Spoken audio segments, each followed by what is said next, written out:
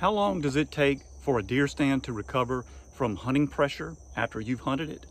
I want to tell you about one of the most revealing scientific studies ever done on hunting pressure and buck movement. It involved 37 different bucks tracked over multiple seasons on a 6,400 acre property where the hunters and their activity were also being tracked. This study was done by Clint McCoy. Clint is now a wildlife biologist with Ohio DNR, but he did this study as his master's thesis at Auburn University. From 2006 to 2013, Clint tracked these bucks on a 6,400 acre property that was being actively hunted.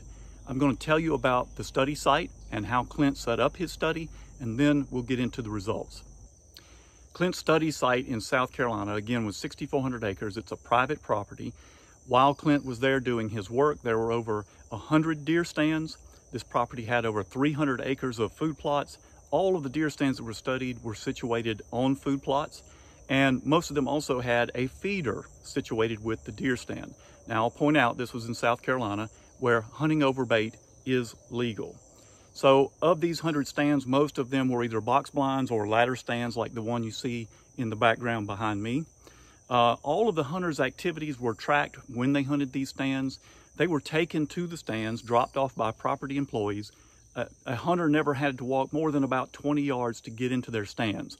So hunters weren't walking all over the property. They're going straight into their stand and hunting, again, over food plots and bait sites. This property was intensively managed for high quality habitat as well, with prescribed fire and timber thinning to produce ample deer forage. The deer herd was in good health.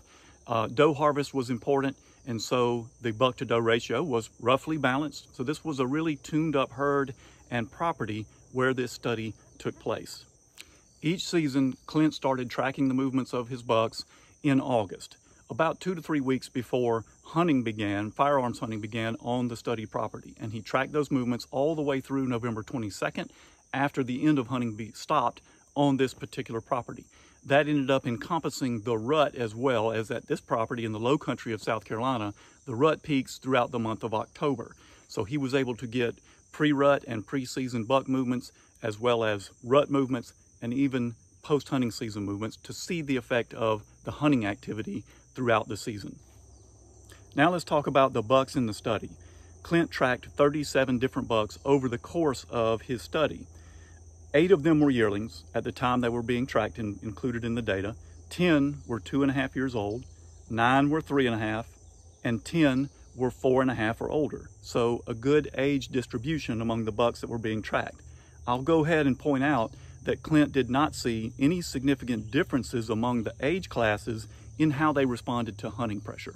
So he used them as a group to look at their behavior.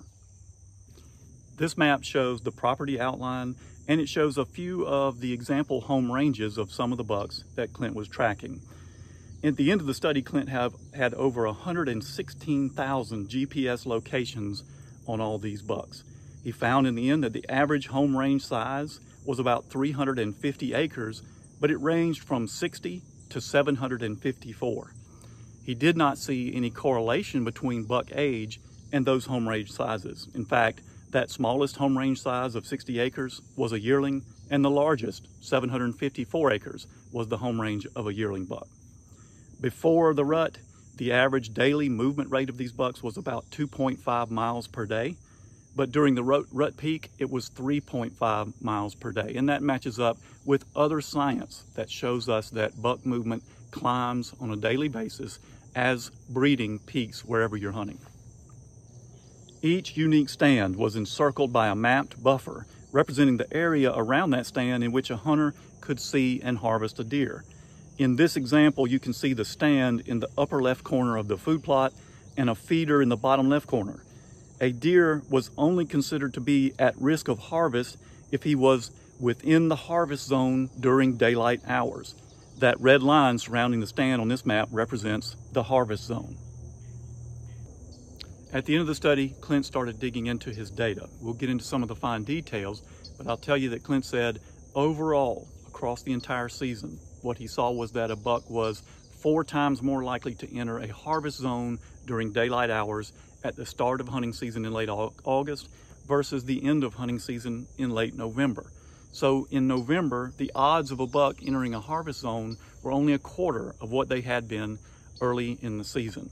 Now that doesn't necessarily mean that the food plots were being used less by deer. As you can see in this chart, overall use of food plots climbed in the later weeks of the season, with 12% of buck locations being in food plots. But by that time, only 1 in 20 of those visits to a food plot was in daylight. As you can see in this chart, daylight use of both food plots and feeders declined throughout the hunting season. Notice it dropped sharply as soon as hunting began 3 weeks into the study. So these effects are across the entire season. Remember that Clint also was able to look at stand-specific effects, and what he found was the odds of a buck entering the harvest zone during daylight were cut in half after 12 hours of hunting pressure. So then he wanted to dig a little bit deeper, and that takes us back to our first question. Clint wanted to know, after a stand was hunted, how long did it take for buck movement in that area around that stand to return to the normal state it had been in before the stand was hunted? This graph sums up the answer. If the stand had not been hunted in the previous 5 days, deer seem to be attracted to the stand site, and that makes sense. There are food plots, there's a feeder at most of these stand sites, there's food here, there's attraction at these sites for deer. Therefore, it makes sense that deer are attracted to these areas compared to neutral areas throughout their home range that don't have food plots and feeders. However, if the stand was hunted the previous day, bucks appeared to respond immediately and displayed avoidance behavior. This avoidance lasted on average for 3 days. By the 4th and 5th days following a hunting event, the response was no longer significantly different from neutral, and so deer were no longer considered to be avoiding the hunted stand, though they still were not attracted to the site as they were before the stand was hunted. Clint said it's very difficult to generalize about bucks. They have unique personalities. Some move more than others, some have larger home ranges. But one thing he said was true of all the bucks in his study: they all reacted negatively to hunting pressure with avoidance behaviors. So it was very clear, the more a stand is hunted, the less deer use that area. How can you use this information this deer season? Well, I think the first thing is set up multiple stand sites if you can on the land where you hunt, so that you have many options and you can rotate your pressure around the land that you hunt and avoid overhunting any one of those stands. If a stand is on a food plot, only go there when the food plot is at peak productivity and attractiveness to deer. If it's a stand that you feel is good during the rut, only go there when the rut is at its peak. And of course, always check wind directions for any one stand. Know what the ideal wind direction is for that stand and only go there when the wind is right.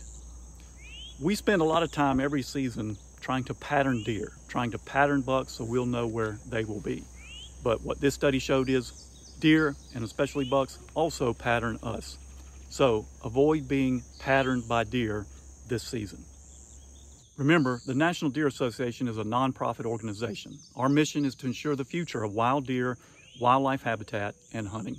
If you enjoyed this information and the other information we share, help us do more toward our mission.